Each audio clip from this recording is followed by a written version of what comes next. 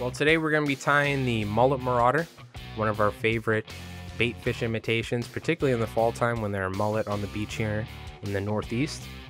And what we're going to be using for materials, we have some bucktail. Particularly we're going to be tying some black and purple flies, so for more nighttime fishing in the surf.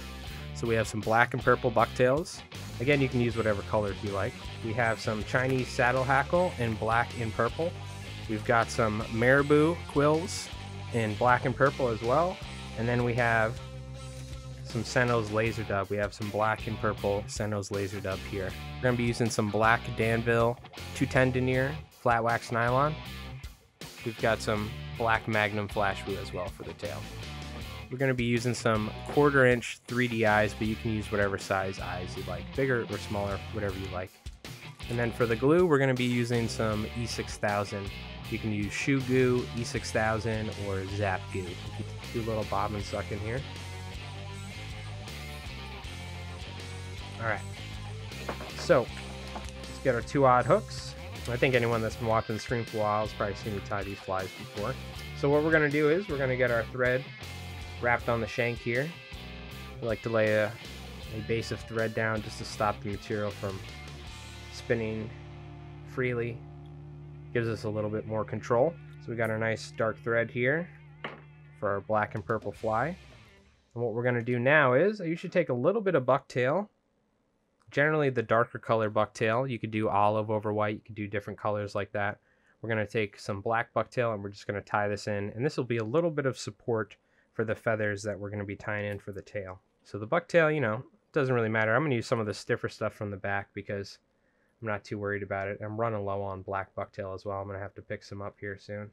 But that'll essentially give us a nice little platform to support the materials. So that way the feathers aren't as prone to fouling, for instance. So we can go ahead and take some black and purple feathers.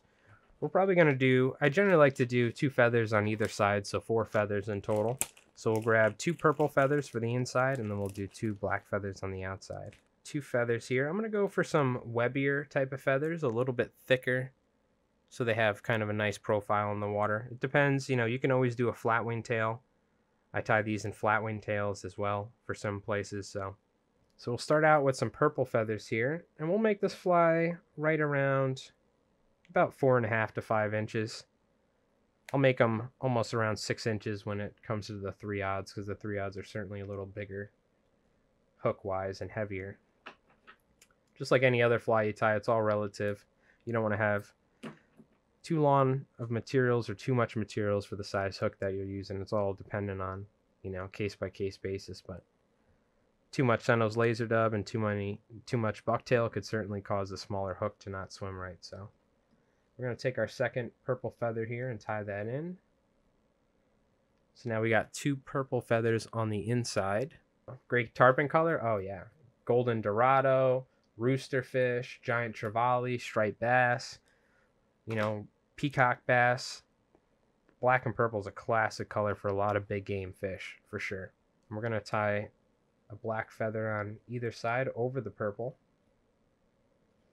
I'm trying to make sure not to wrap the saddle hackle stems too far forward, because it will add, you know, it'll definitely add some thickness to the shank, and I kind of want to leave some room there for me to tie all that bucktail and that Senos laser dub in. Let's tie our other feather in here. Now we kind of have a classic deceiver tail that you see in a lot of saltwater flies. Alright, so now we need a little flash, and we actually have a little bit of loose purple flash that I have sitting around here, which is a perfect time to throw some of this in. We're going to do a mix of traditional Flashabou in purple, and we're going to do some Magnum Flashabou in black. The only difference between Magnum Flashabou and traditional Flashabou is that it's twice as long and it's twice as thick as well. But this stuff really does stick out well in the water. I like using the pearl version for some of my other flies. It's a really good flash for surf candies if you want a flashy look to your flies. But we'll take some of this black Magnum Flashabou as well. And again, I'm just grabbing some flash that I have on hand. Feel free to use whatever you like. Crystal flash, polar flash, lateral, you know, the smaller lateral scale, whatever you really prefer. And I tie these with different materials for different places, so it's all just dependent on what you want to use. Okay, so now we're going to take some Marabou, and what we're going to do is You could palmer the marabou if you'd like, but I'm just going to go ahead and tie some in top and bottom. I'm going to take some purple for the bottom. I'm going to look for some of the larger marabou quills here so I can have some nice long marabou feathers. And there's a little trick if you want to tie some marabou in quickly. The problem is if you just take your marabou and you just tie it in like so, what's going to happen is because you have that stem in the middle, that marabou is going to favor one side. So if you want a little trick to tying marabou in quickly, what you need to do is you can take the marabou quill and you can actually cut it right in the middle so there's a little bit of a V. So what I'm going to do here is I'm just going to cut it right in the middle, close to the stem, right? So now we have this V shape with our marabou. So if you want to be able to tie some marabou on quickly and get a nice amount without having it obstructed by the hook shank, all you got to do is then fold that in like so and just tie that right down. And you're going to get a really nice natural look. And it's just quicker than stripping the marabou off the quill. You can certainly do that. It makes a mess sometimes. Marabou is always going to make a mess, right? I'm covered in the stuff right now, but it's a nice little way of tying in a quill of marabou without having to strip it off.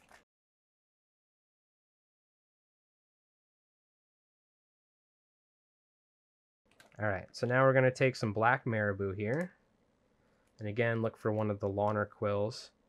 You know, for the top, you could get away without cutting that middle section if you'd like, but I always do it anyway. Just real quick as well, tie this one on there. I'll go ahead and take another one because that one was a little bit smaller. You just want to make sure you tie that on flat if you're going to do that sort of technique and not palmer it. The reason I'm not palmering it is because I want the black on top and the purple on the bottom so we can keep that kind of color combination going. So now we've got some marabou and we got our feathers and flash on there, our tail and our little intermediate section. I like doing some marabou in between the feathers because it's a nice bridge between the bucktail. And again, it depends on how much marabou you want to tie on there. You can go light with it or heavy, it's up to you. You don't want to add too much. I wouldn't really go much more than this. That's a pretty heavily dressed fly right there. But so now what we're going to do is we're going to do black bucktail on top. We're going to do purple bucktail on the bottom. And one of my favorite techniques when tying bucktail on hooks is doing the bucktail deceiver style, where we slowly taper the material. So we start out longer and then we slowly taper it down for a nice natural look, which Bob Popovics does a really good job of. So we're going to take some black bucktail. We'll start out with some longer hair here.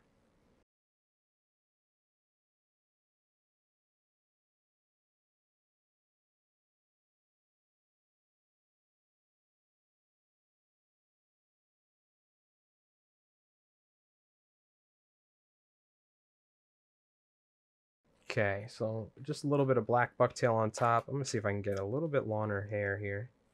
I am running pretty low. I'm kind of on the bottom of my black bucktails here. Again, not too much material, just enough to kind of build this body up. Go ahead and tie this in here. Whenever I tie bucktail, I like to take my thumbnail and just kind of spread that bucktail so it's on the top half of the hook. Using your thumbnail is a really good way of kind of controlling bucktail on a hook shank, so you just got to wrap it down tight enough. You got to find a fine line between wrapping it too much and, you know, keeping it loose enough so you can play with it. So now we'll take some purple bucktail, get all the smaller hairs out of the way. And again, we're going to keep it around the same length as the black bucktail. You generally see I tie the bucktail in just a tad shorter than the marabou because you don't want it to completely overtake the marabou, right? Then you'd be missing out on some good marabou action on the back of the fly. But that bucktail is going to start building our body profile. It's also going to keep that marabou in check somewhat so it doesn't foul as easy. A little bit of a mess of the thread there, but we're just going to lock that down. And if you'd like, you can take a little super glue, for instance, or maybe some head cement, whatever you like throughout the process if you want to try and make the fly more durable. I just like to, at kind of pivotal points, add a little bit of super glue just to strengthen up the fly a little bit. But again, we're just going to slowly shorten the length of the hairs down so we can get that nice kind of natural tapered look to the fly. A little bit of purple on the bottom, a little bit of black on top. So how's everyone in chat doing? I hope everyone's doing well. We got to figure out what fly we want to tie next week for next Wednesday. So feel free in the Discord. We have a section in the Discord now. I think you should be able to see it's like 5th or 6th down or something. Maybe a little bit farther down for in one of the channels to recommend some flies for what we're doing right now, which is tying a fly step by step. So not only everyone in chat here watching the stream can learn how to tie this fly, but you know, we're going to then take that and edit it down for YouTube, so for a tutorial for the channel. The old YouTube channel. If there's any saltwater flies or any freshwater streamers that you want to see tied, feel free to throw them in there, and then we'll add them to the list of flies that need to be tied up.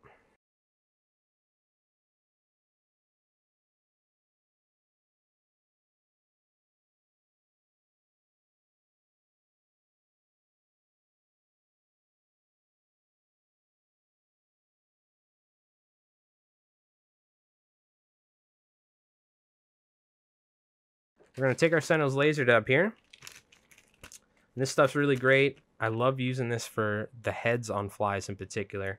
It's a great material. I'm sure you could use it for all sorts of dubbing uses as well, but when it comes to making the head of a fly, it's a really great material for that. So that's personally what I use it for the most. But what we're going to do is we're going to take some purple for the belly. And depending on the pack that you get, some Sentinel's laser dub will be longer than others. But what I'm going to do here is I'm going to essentially kind of break it down. You can just do it by hand, kind of rip it. It tears in a pretty natural manner in terms of the tapering of it. But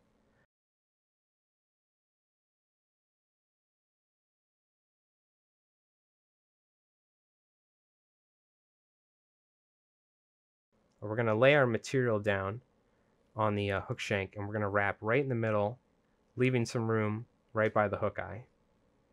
You definitely want to make sure you leave yourself enough room at the hook eye because we're going to fold this material back, almost kind of like a half hollow tie type deal. So now we're going to take some black here, and sometimes I'll add a little bit more on top and bottom once I get both materials on there. The main thing is if you do add too much of this material, it's certainly going to affect the way that the fly swims. So the last thing you want to do is overdress it. So I like to get some black and purple on there, or whatever the two colors I'm using, or maybe one color if I'm going for a single tone, like all white or something. But I like to get top and bottom on here, and then I'll figure out if I need just a little bit more. You're gonna have to mess around with it while you're tying and see for the shape that you're looking for, you know. Okay, so maybe a little bit more black material. I think we're good on the purple. Should be enough there.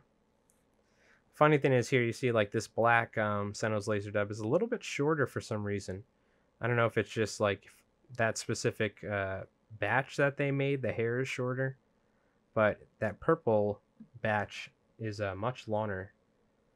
So sometimes it'll be different, you know. Sometimes it'll be a little short, sometimes it'll be long. For the most part, it's pretty consistent, but just something to note while we're tying here. Okay, so another important thing is you want to make sure you wrap your material to the same point. So if you've ever tied hollow flies, you always want to make sure you wrap your thread in a perfect straight line. So when you fold the material back, what's going to happen is you're not going to have the top half being a little forward or a little back. You want them to be even so you have a nice even head on your fly, right? So we're going to take a little bit of super glue, very small amount. This is what I use. And this is going to help kind of keep the shape of the fly. It's also going to make the fly more durable as well. You got to work kind of quick because this stuff, the super glue has a tendency to kind of mess the material up if you add too much and stiffen it up. So we're going to fold that back. And again, don't add too much super glue. You might screw the fly up if you do that. So you can skip the super glue if you like, but I think it kind of helps keep the shape of the fly, and it helps the material from fouling while you're casting it as well. Okay, so we folded our thread through, and we generally fold it right where the material splits in half so you can get a nice tie without grabbing too much of the material. If you've ever tied hollow flies, very similar type of thing.